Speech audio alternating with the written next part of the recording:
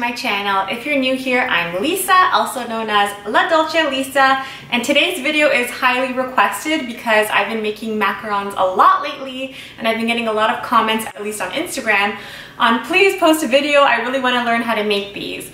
Now these are so difficult to make, but the steps are easy enough that I feel like I can teach you guys, and I know that it really does take a lot of patience, a lot of preparation, a lot of trial and error, but sooner or later you'll be able to master the French macaron like a pro. I'm going to be using the Italian meringue method that actually a lot of French pastry chefs like La Dude, Pierre Hermé, they use this method to make their macarons taste delicious. Most recipes have very similar ingredients, just maybe slightly different quantities, but it is basically so simple in terms of ingredients.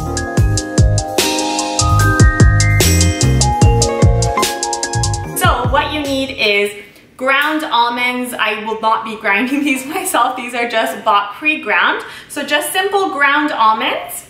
And this is 150 grams and an equal part 150 grams of icing sugar. I always like to use a fresh batch of icing sugar, so don't be using one that has been in your cupboard for who knows how long. Get a fresh batch and use that because it does help. As well, we are going to be needing eggs. Now, the egg whites for this recipe are measured using a scale, much like the ground almonds and the icing sugar. You really do need a scale to measure your ingredients because, like most people say, baking is an exact science, and that is specifically true when it comes to making macarons. You really need to weigh everything very, very precisely. Now, these egg whites are actually aged, and what it means to age egg whites is that what we basically do is separate the eggs from the yolk. Now, the separated egg whites are in a Tupperware in the fridge for about a week. The day that I need to use them, I take them out and I leave them to be room temperature, and the quantity is 55 grams of egg whites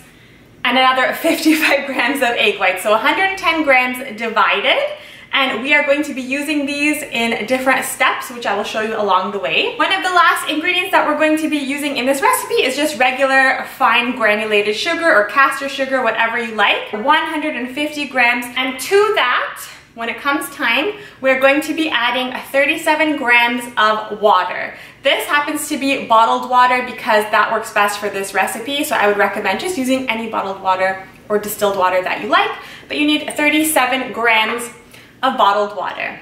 Also, it is optional, but I of course like to use coloring for the shells. What I recommend when it comes to using food coloring is not to use liquid food coloring, but rather a powder or, like what I have here, a gel. Gel food coloring is great because it is concentrated, so it won't be liquidy and thin out your macaron mixture. Liquid is the enemy of this mixture, so we don't want to be adding any extra liquid where we don't need to. So gel icing is great. But basically, these ingredients and these few tools will guarantee you success when it comes to making the perfect macaron. So I'm going to be adding my almond mixture to the icing sugar mixture. So now with that added in, we are going to be taking our sifter and sifting this mixture through.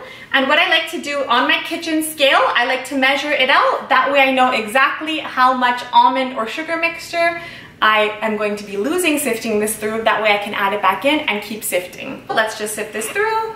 You'll find that you will lose quite a bit of the almond mixture, but that's okay because we are going to be every now and then adding a bit back in. So a bit more sugar and a bit more almond mix to whatever we happen to be losing. Okay, so my first sift through, I have quite a bit of the mixture left over. Why this is important is because we want our shells to look nice and smooth on top. And if we were to keep this in, it would look lumpy and bumpy, and we don't want that. So I took out almost 15 grams of ingredients. I'm gonna toss this, sift some back through, and then we're going to keep sifting. Okay, so I will say this is about the 5th time that I'm sifting this through.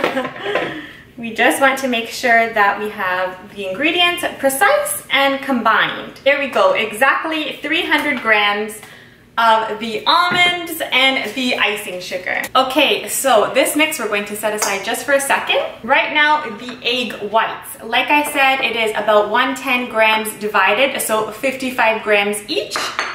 One of these 55 grams is going to go directly into this KitchenAid stand mixer.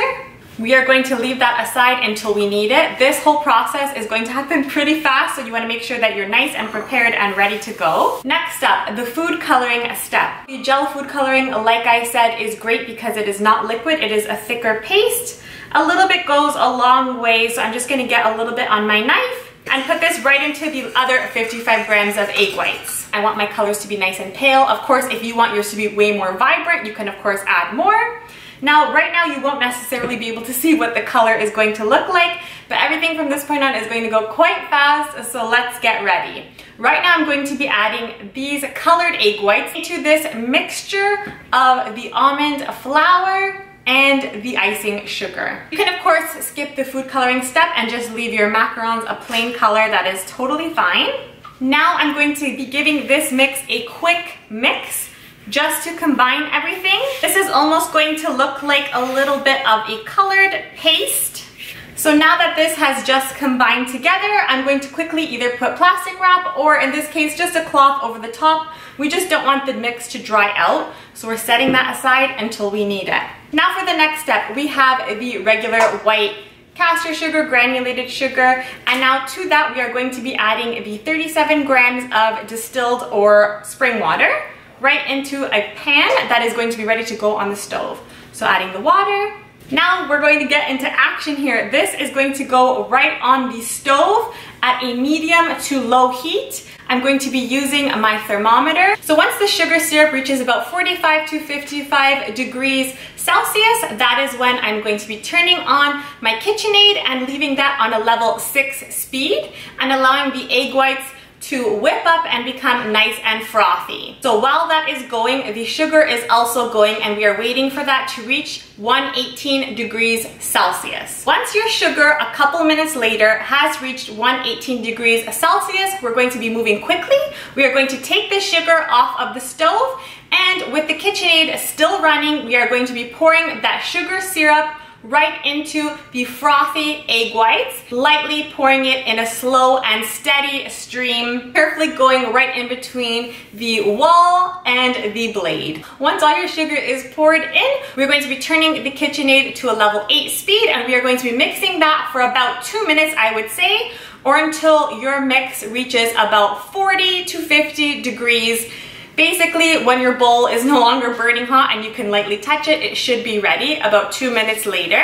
At this stage, usually I might turn it on to a level 10 and just give it a quick 20 to 30 second whip, just to make sure that this meringue is nice and frothy. This is an Italian meringue method, so we basically made an Italian meringue with the egg whites. The egg whites have become quite thick. They're not quite stiff peaks, but they are about medium to stiff peaks. Now I'm covering this almond paste mixture right here. I'm going to be putting maybe about a dollop or so, I would say about 20 to 30% of the mix right in here. Fold that in. At this stage, we don't have to be too gentle about it. We are slowly introducing the meringue to the paste, giving it a couple folds. Once it looks about incorporated, we can add the rest of this Italian meringue. The macaronage process is very important that you don't over or under mix. Usually when you see all the colors combine, it's perfect. If you don't have colors, you kind of want to hold up this spatula and make a figure 8. If you can make a nice figure 8 without it breaking off too soon or being overly runny, you're good. This is probably one of the more difficult steps because if you overmix, it will be a disaster, and if you undermix, it will also be a disaster. It's probably a little bit better to undermix. Now at this stage, I already have a piping bag right in here. This is actually a vase because this is a huge piping bag. I'm going to try to add the entire mix to the piping bag at a time. That way there are no leftovers. I'm just going to be sealing the top. Now, if you get a little bit extra out, that's okay. Now comes piping. What we are going to do is pipe right onto this parchment paper. I make them to be about 2 to 3 centimeters in size. Now your macaron batter will spread out slightly, so you might want to pipe them out a little bit smaller than you think you need. The tip is probably like a centimeter in diameter. You just want a small tip and you want to just do it in a straight motion and pull away. So pipe down and pull away. Now we're going to be banging this pan on the counter.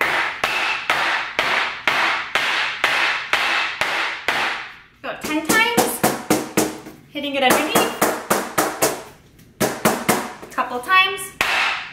Okay, what that does is gets a lot of the air bubbles out. What I'm quickly going to be doing is popping some with this toothpick and swirling it if you have some air bubbles that haven't come out. That should take you about a minute or so. You don't have to be perfect, and these don't have to be perfect.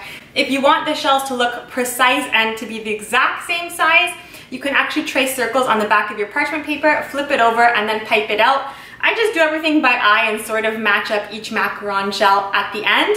Now, after we've banged these all out and removed any of the air bubbles, another important step is that this has to sit for 30 minutes at room temperature before these go into the oven. What happens in the 30 minutes is that the macarons form a shell. Right now, I can't touch these because they're way too sticky, but in 30 minutes, I'll be able to lightly touch these and they won't stick to my finger. That means a shell has been formed so that when these go into the oven, they will rise and create that perfect little macaron foot that we all know and love. So I'll see you guys in 30 minutes. In the meantime, I'm just going to clean up a bit. After I clean up, I would say maybe 10 minutes or so would have passed, and then I'm going to be turning my oven on. It is important for the oven to be on at 335 degrees Fahrenheit.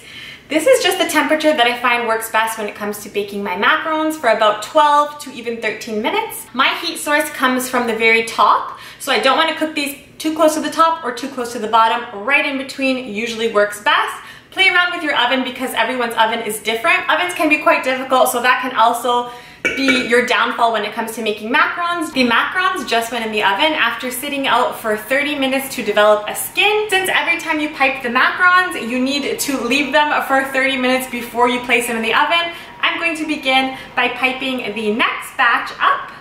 Wow, to say these look perfect is an understatement. They are absolutely beautiful. They were in the oven for 12 minutes and they look fantastic. As you can see, the tops are not cracked or crinkly or anything. They are perfectly set. They have these little perfect, beautiful feet that were not spread out too much or too little. Now what I'm going to do is let these cool in the pan for about 5 minutes or so. Now that these macarons have come to room temperature and they've cooled off, I'm going to take them off of this and they should come off very easily and set them on this tray. You just want to lightly lift the parchment paper and pop it off. So I'm just going to keep doing what I've been doing, and I'm going to be piping them out, letting them sit, putting them in the oven, and so on and so forth. But of course we need to make a filling for these macarons because you can't just eat them like this, they need a filling.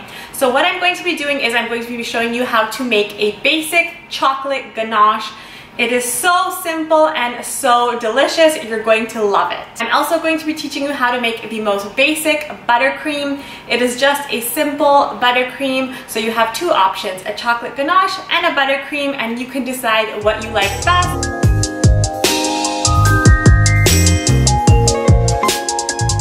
So what I'm going to be doing is making a very basic and easy ganache. This ganache is going to be the filling for the macarons, so all we need are equal parts cream and chocolate. So I'm just using a semi-sweetened chocolate chips. So to half a cup of cream, which is about 115 grams, I added 115 grams of chocolate, which ends up being about 3/4 of a cup. You also can add, this is optional, but a little pinch of salt towards the end. We'll get to that later. So what we are going to do is add this half a cup or 115 grams of heavy cream to this pot. Now what we're going to do is take this saucepan and put it over about a medium heat until it comes to a nice simmer. While the cream is bubbling, you can quickly just add a little bit of salt to your chocolate. So the cream has just come to a boil without it boiling over, of course. I'm just going to pour this cream right on top of the chocolate.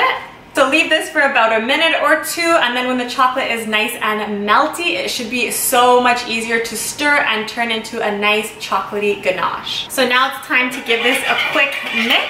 And as you can see, the chocolate and the cream are becoming a ganache right before our eyes. So continue to mix that until everything is combined. It should look nice and thick and beautiful. This ganache is of course great to pour over a cake if we had one, but we want this as a filling for our macarons. So what we have to do is cover this with plastic wrap and place this in the fridge for maybe about an hour until the chocolate sets.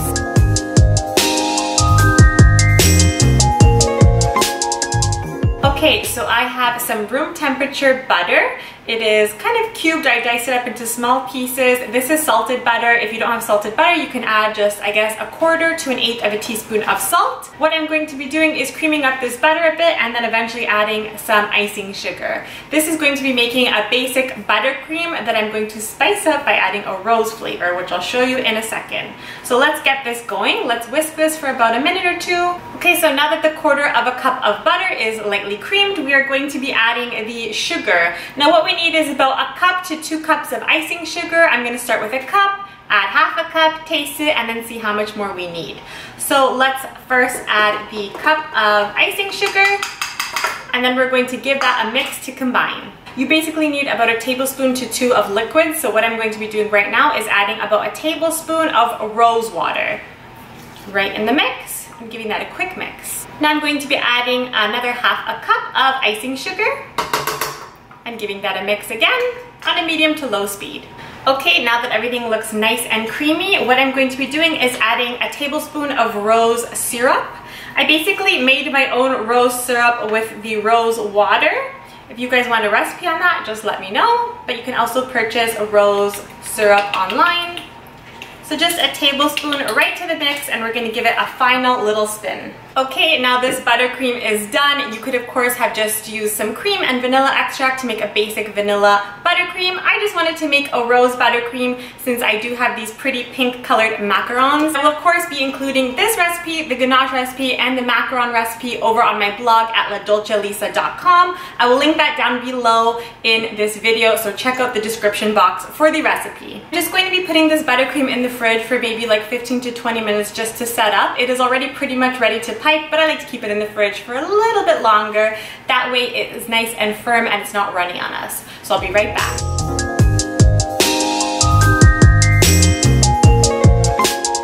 So I took that rose buttercream out of the fridge and I placed it in this piping bag. Now I am ready to pipe it in my macarons. As you can see, I've paired them all up since I'm not doing exactly perfectly piped macarons. Some of them are a little bit bigger and smaller, so I tried to match them up accordingly. Now what I'm going to be doing is just piping this rose buttercream in one side of the macaron. So what we're doing is going to be squeezing this out and piping just a dollop right in the middle. You want to be quite generous with the filling, I would say. This recipe makes basically 35 filled macarons, or about 70 shells. So I find that this amount of buttercream and the amount of ganache that I'll be using is going to be pretty perfect for the filling. So after this is piped, what we are going to be doing is placing the shell on top and pressing down on the macaron. Just lightly. I'm going to be placing these beautiful filled rose buttercream macarons in a plastic Tupperware container. You can use any container really, but they must be placed and sealed tightly, and they need to go into the fridge before you can eat them for 24 hours. 1 day, can you believe it? I know. It is very important that you don't eat these macarons today. You must wait 1 full day because the texture and everything, it just comes together and it is the perfect bite. Right now, if I were to bite into this, it would be way too chewy. The perfect macaron should technically melt in your mouth. These set perfectly in the fridge when you place them in a container and you don't touch them for 24 hours. I'm going to be popping these macarons in the fridge and I'm going to be getting out that chocolate ganache to pipe up my last few macarons. So now I have my chocolate ganache all ready to go. I placed it in this disposable piping bag so that I could throw it away after. But now we are going to basically be doing the same thing as we did with the buttercream. So we're just going to be piping a dollop right in the center. So with all these beautiful filled macarons, these have the semi-sweet chocolate ganache with a little bit of salt to make it sort of a salted chocolate flavor. These look so beautiful and they are quite filled. I guess I like my macarons to be more like the Pierre Hermé filling, or they're literally bursting with filling. So I'm just going to be placing these in this container, and like I said, these go in the fridge for 24 hours. Okay, so I have both sets of macarons in the fridge. Some sort of magic happens in the fridge in that 24 hours and it makes the macaron, the 2 shells, sort of melt together with that buttercream or ganache, and it sort of really truly becomes like one cookie. The shell will be slightly crisp, but the interior will be so melty and delicious. I promise you guys, you're going to love them.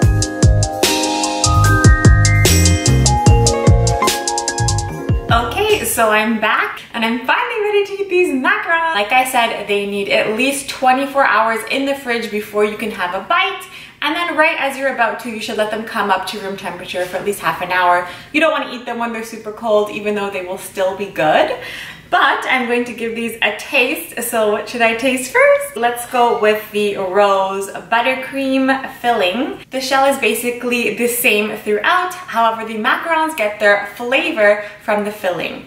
So let's try this beautiful rose buttercream that I made. Super simple.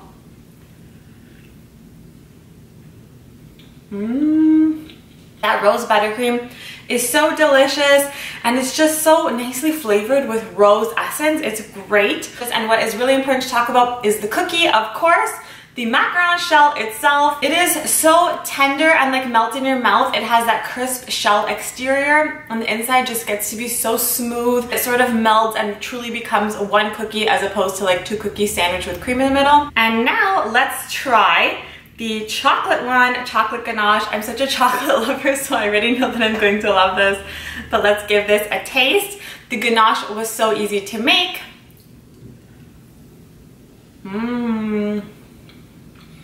Even more melt in your mouth. Wow.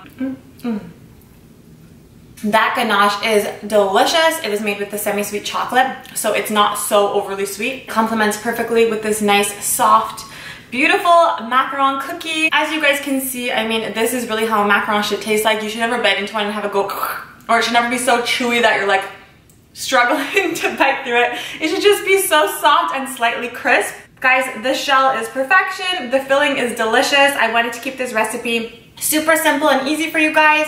I mean, of course, there's nothing simple about making macarons, but I tried to be as thorough as possible. Like I said, the recipe will be on my blog post. I'm going to further explain everything in detail. It honestly helps to watch things and visualize and also read them as well. So hopefully you guys can be successful when it comes to making the macarons. If you like this recipe, I will of course come at you again with more macaron videos in the future with really inventive and creative fillings as well. Please don't forget to thumbs up and subscribe to my channel, especially if you found this video useful and informative. So anyways guys, thank you so much for watching, and of course I will see you in my next video. Happy baking!